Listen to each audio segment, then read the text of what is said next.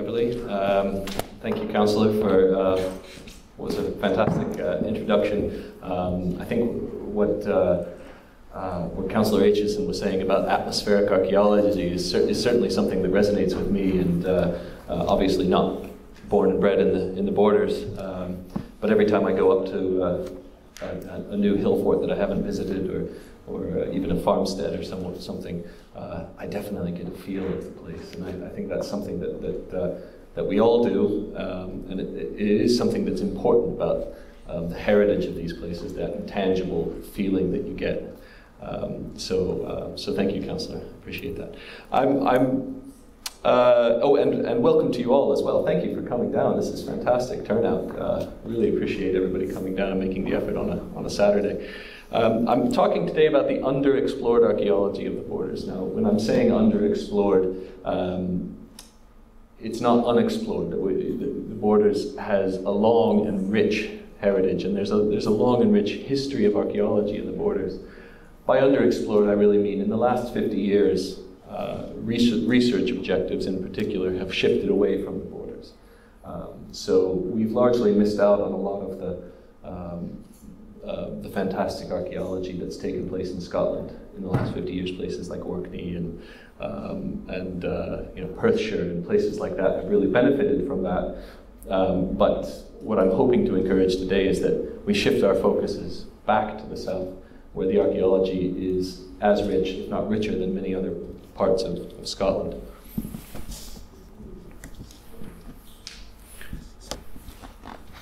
Oh, you can see it, good.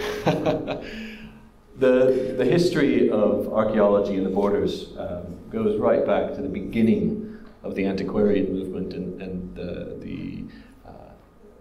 this drive to understand the heritage of where you're at, rather than going on a grand tour to Europe or Africa to see the archaeology of the Romans, to focus on the ruins that are right at your doorstep.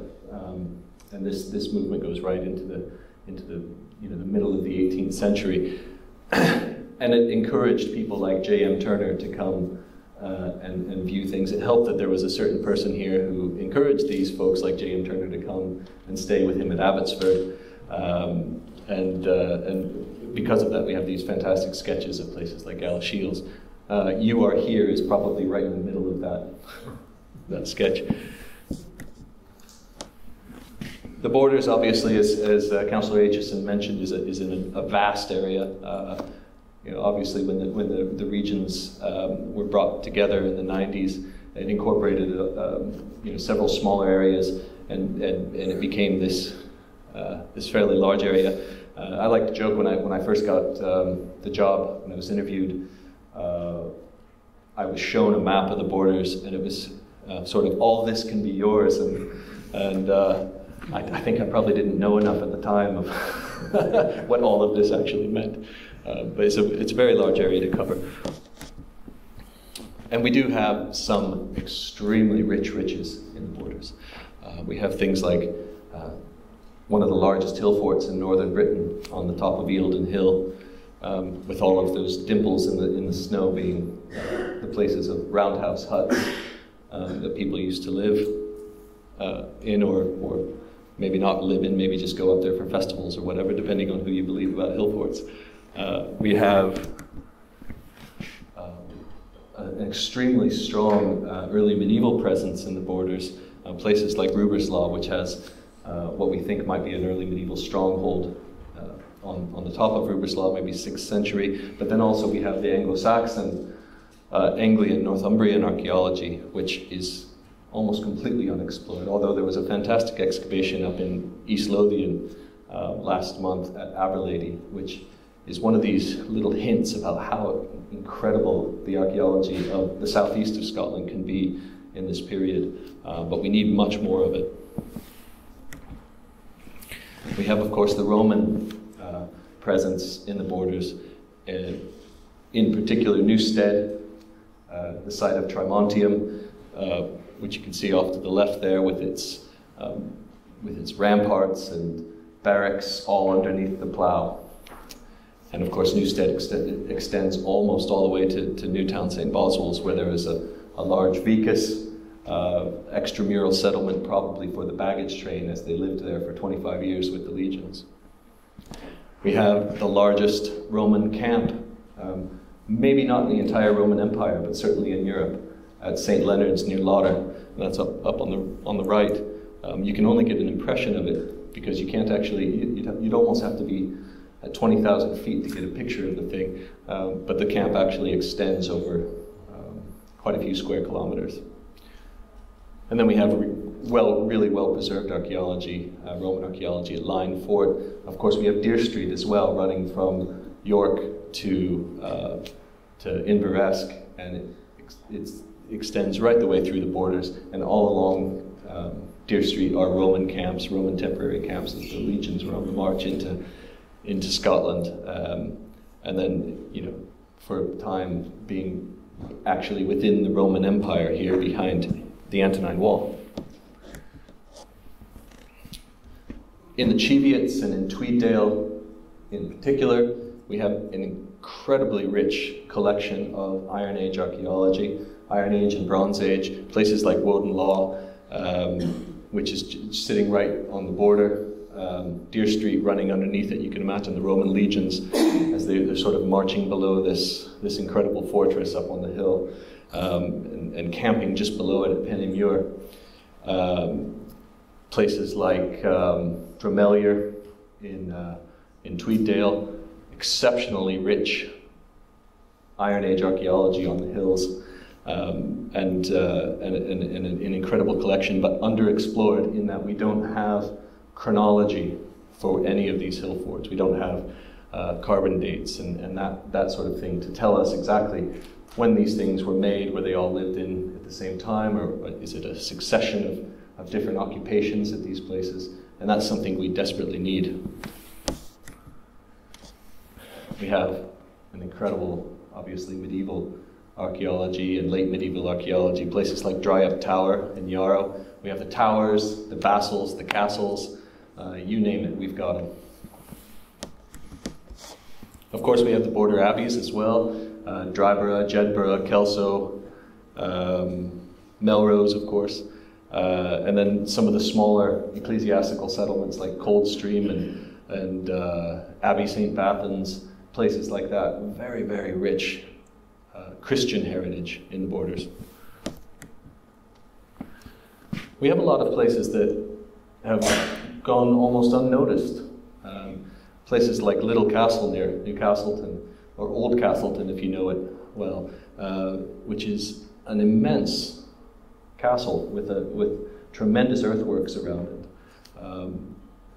But maybe because of where it is relative to transport, it's a bit hard to get to. People haven't really looked at it before. And sitting right next to it is the site of Old Castleton, a medieval village, right next to it with a market cross still standing up where the cows go.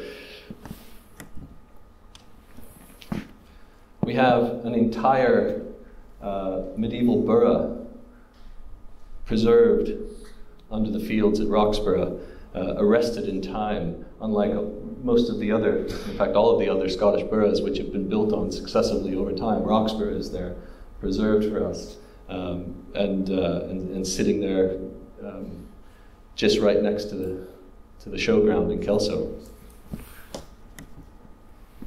We have the first ever Transitalian fort in Britain at Eyemouth, and it's also the site of a French fort. So the English built a fort there, and then the French built a fort there in the 1540s, and it became an absolute horror for Elizabeth I, who was bemoaning the fact that the French had dared build a fort at Eyemouth. So she decided to fortify Berwick as a result. Everybody has been to Berwick, everybody has seen the fortifications of Berwick. Few people go up past the caravan park in Eyemouth to have a look at this Transitalian fort, but thanks to the Friends of Eyemouth Fort, that's beginning to change. In Caerleigh Mill in Innerleithen, we have the first custom textile mill in Scotland. It's now sitting derelict. Most of the buildings around it have now been demolished for a housing development. but the A-listed building is sticking around, and hopefully we can find a use for it.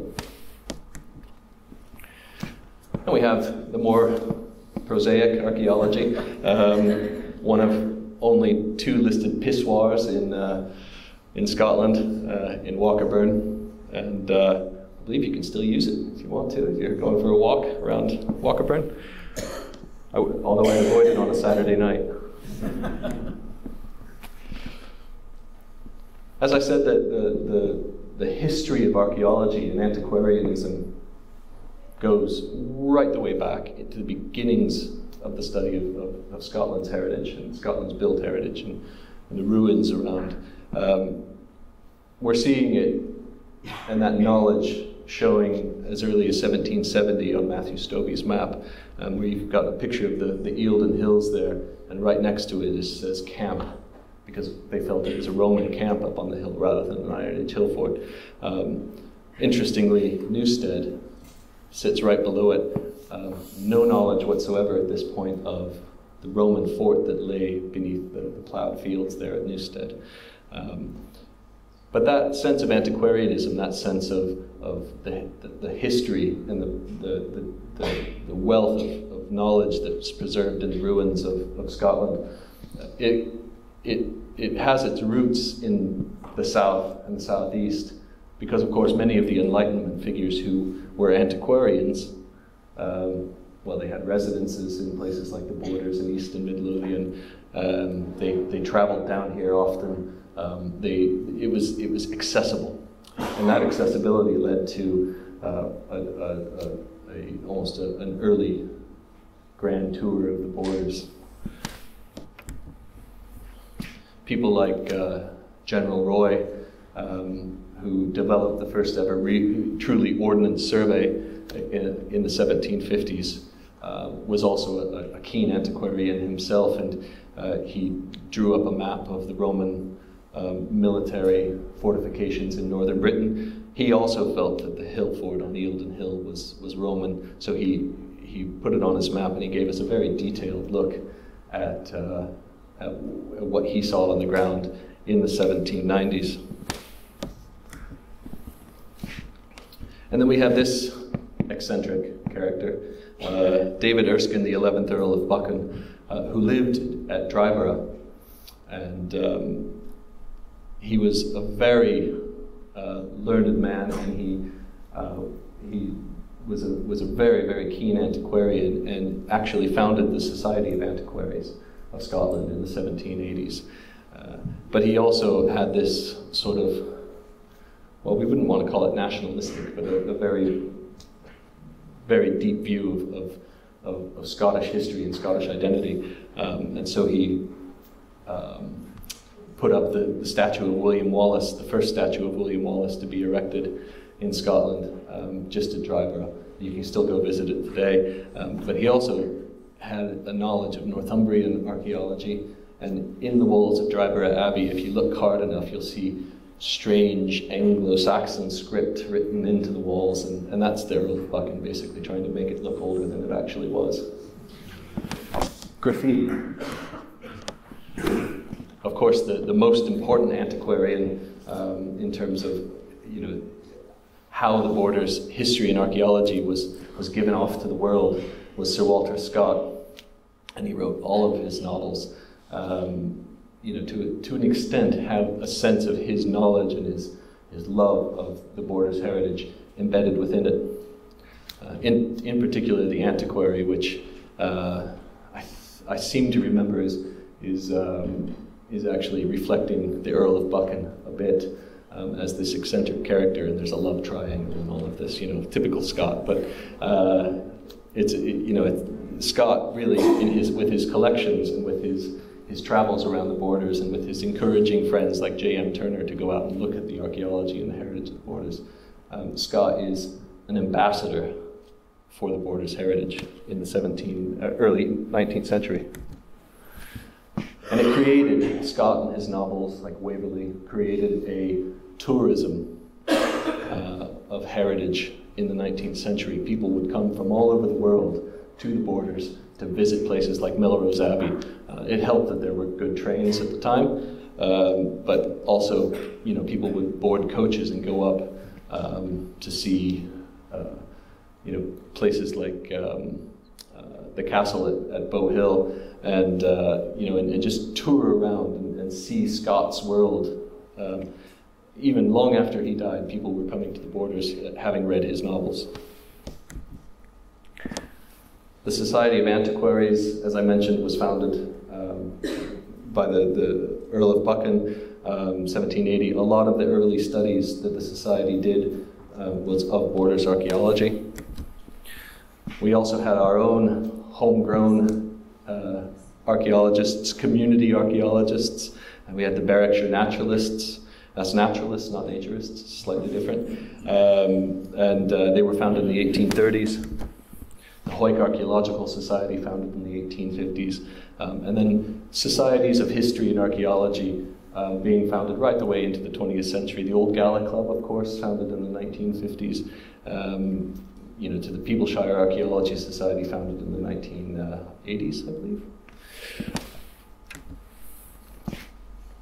In terms of the history of archaeology itself, you can't get two bigger figures than the brothers Curl, James and A.O. Curl, who were both from Melrose. They both lived at Priorwood, right on the footstep of the ruins of Melrose Abbey. They would have woken up every morning seeing this tremendous ruin out their front door.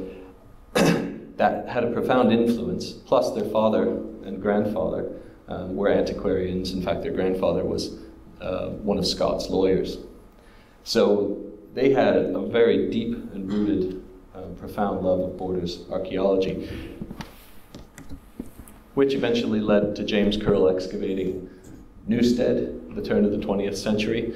That's the fantastic Roman parade helmet from Newstead. And it led to A.O. Curl excavating Traprain Law, finding the Traprain treasure there, which went around the world. This treasure was seen as one of the gems of Scottish archaeology. And the borders archaeology continued right into the 20th century, being at the forefront of research agendas. The first ever Royal Commission Ancient Historical Monuments sadly no longer exists. Their first inventory of archaeology was Berwickshire. We had some of the greats of world archaeology, like V. Gordon Child, excavating in the borders, and he excavated at Ern's Hugh near Colding. We had some of the post-war archaeologists like Stuart Piggott excavating and doing some phenomenally forward-thinking and progressive work on the archaeology of the borders.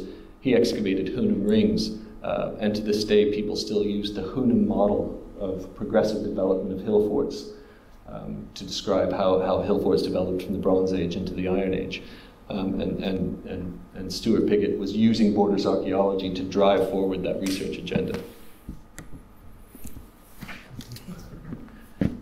And then we have sort of, you know, this antiquarian movement moves into community archaeology, and it's that deep love that Scott had and the Curls had of archaeology and heritage of the borders has continued to this day. And I'm happy to say Walter Elliott's in the audience with us. And Walter, many of you will know, is a font of knowledge, knows every field of the borders, and knows more in his pinky than I will in my lifetime. And then we have other folks who are in the audience with us as well, who helped develop the archaeology of the borders. Piers Dixon developed the historic environment record in the 1980s, but also did sterling work with the Scottish, the Borders Borough surveys and excavations. John Dent, who was here in the 90s and early 2000s as the regional archaeologist, and also helped with this excavation of Trimontium and related settlements around Trimontium in the 80s and 90s, which will hopefully be published at some point in the next 5 years. And then Rory MacDonald, who succeeded John, and then of course I succeeded Rory. We have community groups who have developed museums devoted to the archaeology of the borders. The Trimontium Trust have their Three Hills Museum in Melrose, the only Roman museum in Scotland dedicated to the Romans, but it's hopefully also one that will be redeveloped in the near future. We have the Friends of Eyemouth Fort, who are a newcomer to the community archaeology of the borders, who have been doing their, well, more than their level best. They're an incredible bunch, have been creating this digital understanding of Eyemouth Fort by way of Xbox. And you can go to the museum in Eyemouth, play the Xbox, talk to French soldiers as you're walking through the fort at Eyemouth. We've had some other people interested in the borders archaeology recently. Time Team excavated at Roxburgh around 2005, was it, I think? The only excavations to have taken place at Roxburgh. And that leads me on to what I do. I curate and manage, maintain, and update the Historic Environment Record, which is a record of everything that we know about the borders archaeology. And it really is a research tool more than anything else, because every time I look at a new planning application, which is my main job, it's a research project in itself. Most archaeology, as it's been done over the last 50 years, is development-led. We've had work recently at Sutra, along at Philiphaugh, and then also around the Falago Rig Wind Farm, which has developed some incredible archaeology out of it. The struggle is, and this is where the underexplored part comes in, this is all unfocused, ad hoc archaeology. There's no synthesis, there's no bringing it together, and that's something we desperately need. And it's also something that's not research-led, largely. We do have some excellent work trying to bring things together and build new things. I showed a picture of Coldingham there for a second, where there was a great project to interpret Coldingham Priory for the public. We have at Ancrum a brand new, as of last week or 2 weeks ago, Heritage Society, the Ancrum and District Heritage Association? Society. So if you're interested, they're in the room, so you can talk to them. But we're trying to look for this Bishop's Palace in Ancrum, plus all of the other incredible archaeology around Ancrum. We've been doing a lot of geophysics recently because we need to actually start understanding the resource that we have. We've had geophysics done at Selkirk Old Parish Kirk, where we think we now have the footprint of the chapel where Wallace was made Guardian of Scotland, within the ruined walls of the church itself. We've had some geophysics done at Philiphaugh, where it looks less like an Anglo-Saxon settlement, which people thought it was, and more like a medieval settlement, and possibly something really strange going on in the southeast corner of the field. We've been running a Borders Heritage Festival now for 6, 7, 8 years, but this festival is growing and growing. This year we have over 100 sites represented. And on the back of this, we're also developing a Borders Heritage Forum. And the forum really will be doing several things. It'll be running the festival, but it'll also be looking at trying to grow the economic and tourism of the borders heritage, and trying to encourage those people who used to come in droves when Scott was alive, encourage folks back down to the borders and look at the incredible resource that we have. Just within the next couple of weeks, we'll be starting a polygonization project. That means drawing lines around things. The earlier picture I showed of the Historic Environment Record had dots. We're hoping to actually take those dots and say what those dots actually represent. And somebody will be soon joining us at the council to do that work for 20,000 records. So it's quite a task. And finally, I'll leave you with perhaps the biggest news. We are in the process of scoping a Southeast Scotland regional research framework. For the first time, we'll be looking at the southeast of Scotland as a whole and try to understand what we know, what we don't know, which is a lot. and try to actually pin those down into research objectives and encourage researchers to come back to the South and start looking at this archaeology again. So the Southeast Scotland Regional Research Framework, or CSARF, will be launching hopefully next year. And those of you who are in community groups, we are desperately trying to make this a community driven research objective as much as anything, because we realize that you on the ground are actually doing a lot of the work. Thank you again. Thank you for coming to Galashiels, and I hope you enjoy the rest of the day, and we'll see some great examples of borders archaeology throughout. Thank you.